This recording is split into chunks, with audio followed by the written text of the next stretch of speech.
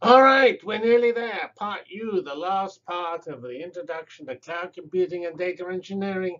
And there are only 3 real slides, so we're really right at the end. And this is your fearless instructor, Jeffrey Fox, uh, also drawing a deep breath of happiness. Okay, we just discussed fault tolerance in this part. This is really other issues. It's not really the future. Um, Although fault tolerance, interest in fault tolerance is probably going to increase because the large scale of exascale computers or hyperscale clouds um, stresses fault tolerance. And one of the key issues of saying cloud native is making your applications fault tolerant so you can exploit clouds which are designed to scale better rather than being fault tolerant. All right. So it's very easy to do fault tolerance. Um, Actually, if you were doing it at UITS, you would do it by backing it up. Well, Amazon, etc., do it by backing up, but they back up 5 times. So a basic object gets stored 6 times, and or roughly 6 times, and you have this incredibly high um, durability. There's a difference between durability and availability. Obviously, some of these replicas are not so easy to get to, and this is pretty. I mean, nothing is ever perfect, but this is pretty perfect. And you just replicate every bit of the storage.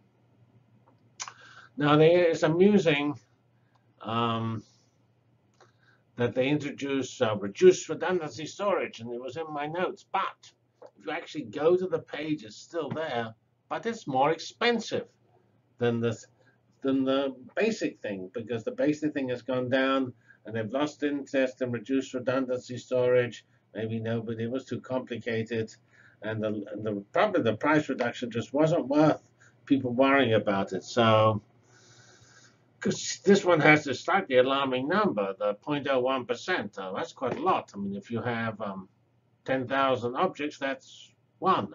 So you're going to, too much loss. People don't really want that. And that's used to be 1/3 cheaper. I say it's now slightly more expensive on the same cost. And it was basically done by storing it 4 times.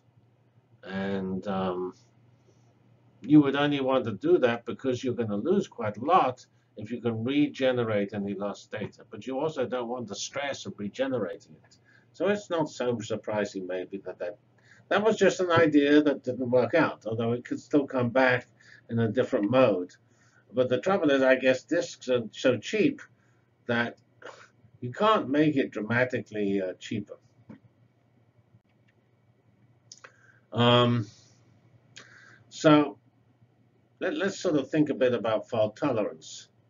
Um, Namely, when you're have your program running, you need to sort of checkpoint your program. So when your computer crashes, you need to restart your application, and it's slightly non-trivial to do that because when your program is well, if your program is just one program and it stores results in a place you back up, and it does it in a very clear fashion so that you can restart from that data, then it's clear how to do it.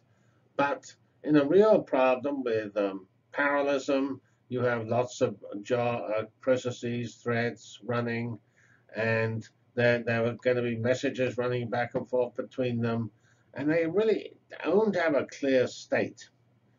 And so really that's why we emphasize in our work on distributed system unique coordination points. Those are the points where state is defined.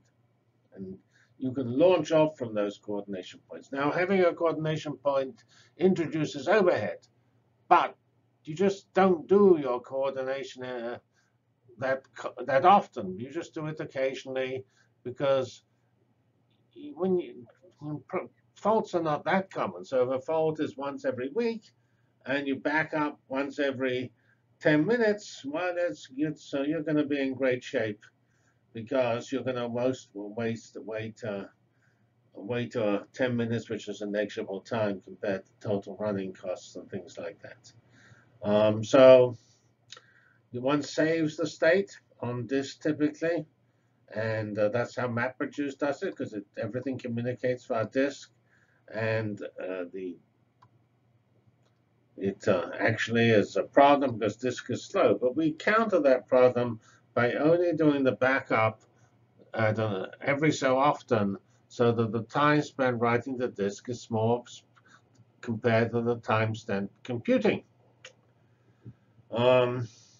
So parallel computing is particularly sensitive to fault tolerance, because if if you have a million processes running, then one fails. Then if you back up, then if that failure is not recoverable, the results of a million processes are thrown away. So that's pretty serious. So that's why in the HPC case, where there's this tight synchronization and the programs really are so closely linked, you have to restart all of them. They try very hard to make their systems totally fail-safe. So that points out that the style of computing affects things. If you're doing independent event processing, then this is not nearly as sensitive. So another important issue, I remember a talk by Eric Brewer, who was a pioneer in Inkme, which was one of the early search companies. He was telling us about commercial search, and he pointed out you didn't actually have to get the right answer. And if you are going to put a whole bunch of recommendations of the results of the search, and you miss out 0.1% of the possible things to look at, nobody will really notice. So that is an important issue. Whereas, of course, if you're recording bank transactions and you lose 0.1% of all the bank transactions, that's a catastrophe. You will get slaughtered. So the application is, the fault tolerance needed is very application dependent. And here, this is this parallel computing argument.